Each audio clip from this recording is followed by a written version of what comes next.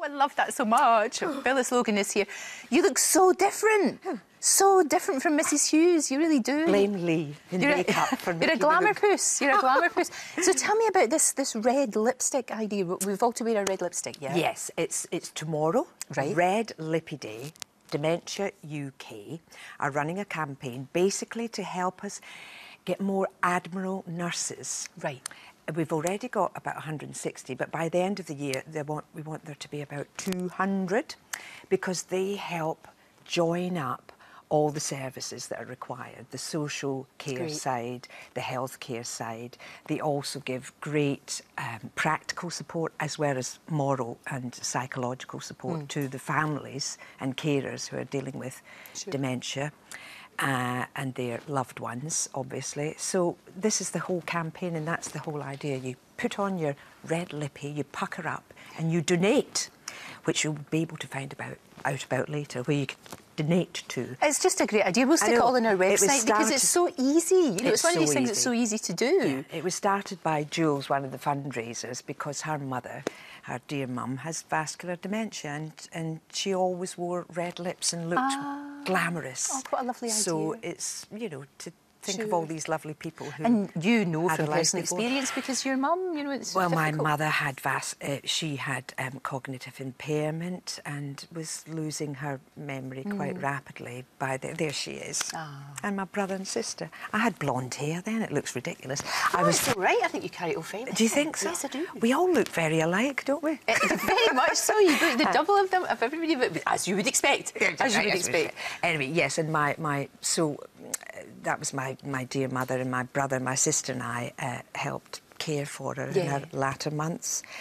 We had to trot up and down to Scotland, but I mean, it was no hardship really. And my sister, who lives there, she was stalwart in the whole proceedings. And my dear mother-in-law had Alzheimer's.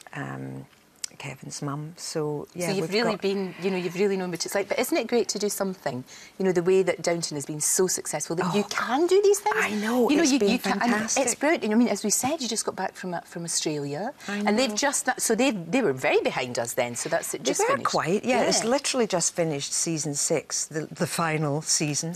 Well, there we are. Oh, there's you and your lovely man. Oh, it's fantastic. It's great, and of course he was in Downton as well, playing a horrible person, playing a nasty piece of work, a right nasty piece of work. But yes, no, that was great fun too. Oh, very, very good. What about this movie? Do you think it's going to happen? Be good, wouldn't it? I don't know. It would be great. I'd love to do it. I think a lot of us would. We'd, you know, one last hurrah. Who could say no to that? It would be lovely, actually, and I think if everybody wants to do it, then it will happen. Yes, I'm so sure. it's not off the cards yet. No, entirely. not at all, But so who knows? We're all waiting desperately. No, absolutely, absolutely. What I loved about you and about your character was, as I said, you look completely different. You would go to America, because the Yanks obviously loved it. Of course they did. But you'd go to America to all of these glamorous events, and I bet people would think, who is that gorgeous woman? I know. Well, I mean, not gorgeous. What part did she play in Downton? Because, you know, you were on the red carpet. That just must have been great fun, though, Phyllis. It was fantastic fun. I think the first time that when we won a SAG award, Screen Actors Guild Award, and I made the acceptance speech, but a lot of people were saying afterwards, but this is an actors award. Why have they got a producer making the speech? You know, look how beautiful. Well, I mean, you know, just the fact that I've got a bit of slap on because Mrs Hughes was never allowed. Did you not have to go? You would go into makeup and be made under rather than made over? Yeah, exactly. So we have to put about 20 years on you? Well, not quite. It's just the lack of makeup and then a rather unflattering wig of the time shoved on my head. So, but she was a good woman. I liked her. Did you like her? Because I really liked her. Yeah, she was great. She started off a bit of a nippy sweetie. She was a nippy sweetie. But then I think we discovered that she actually did have a heart. Very much so. so. A very kind person. But she could still be a nippy sweetie too. Could still be. That's what we like about her. But that's what was so lovely about the fact that we had such a long time to find out about all the characters. Yeah. And that makes it really good. He's so brilliant, Julian. Yeah, he's... And as you said, Red Lipstick Day is tomorrow. Red lippy. Has John Barrowman put on his red lipstick? Listen, we've got a few. Keep watching, viewers.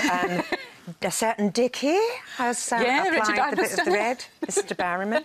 Is there no end to that man's talent? It's ridiculous. It's ridiculous. He does so much. It's absolutely brilliant. Good luck with Red Lipstick Day. I'll definitely be doing that. Good, and it's thank tomorrow, you. as we know, Yes. and we'll put all the details on our website so people know exactly what to do and how they can Brilliant. help this Thanks, amazing Lorraine. cause. Thank you. Always a joy to see you, Phyllis, and give my love to your incredibly handsome husband. I've got a bit of a thing for your husband, I have to say. Have you Yes, I indeed? have. Keep off, you bitch. Let him know, though. It's just, you know, from afar, I'm admiring.